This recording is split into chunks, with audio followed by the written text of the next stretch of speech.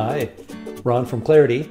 In this video, we'll cover a client integration that we did integrating Shopify and Infor Syteline. This integration covered accounts and user registration and update syncs, as well as sales orders from Shopify to Syteline. Coming back from Syteline, we integrated products, inventory, pricing, account updates, and more. Let's first start in Shopify with a user that we create called Test Customer. I know, my developers are very creative. And an address of 12345 College Boulevard in Kansas, and we'll top it off with a creative yet fake phone number. We save the new customer record, and we head on over to our Connect Hangfire dashboard list of integration pipelines. We check the box for the top pipeline called Scan Customers Shopify to Infor, and click Trigger Now.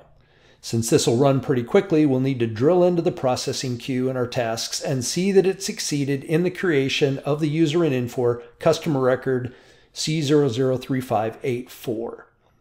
We'll hop into Syteline and we'll search for that user number to ensure that the integration worked, and when found, we'll drill in to see that it is indeed our test customer account on 12345 College Boulevard in Kansas as we created the account in Shopify. Now for the business end of the integration, orders, we'll head back over to Shopify and we'll click on Create Order. We go search for our newly created test customer account that we just created, and we'll select them to place the order for. We click on Products, then All Products, and quickly add a few to our order. Once in the cart, we'll bump the quantity of them to what we need,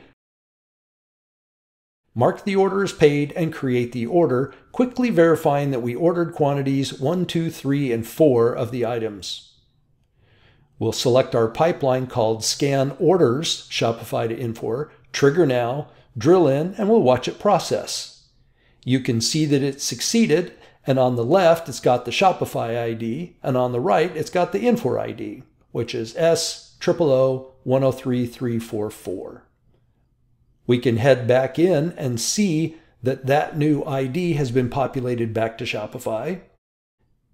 Then we head over to Syteline, paste in that number to our order search, and hit Filter.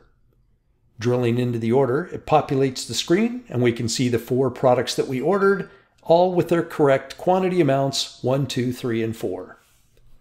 So to review, we registered and created a new test customer in Shopify and synced the customer record into Syteline. We did a search in Syteline for that customer ID and found the account with their user, email, phone, and address created from the sync.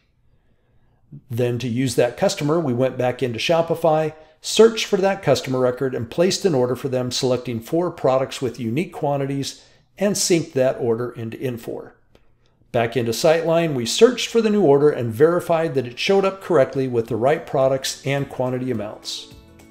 So that's a quick demo of an integration between Shopify and Infor Syteline, which also works with payments, products, inventory, pricing, and much more.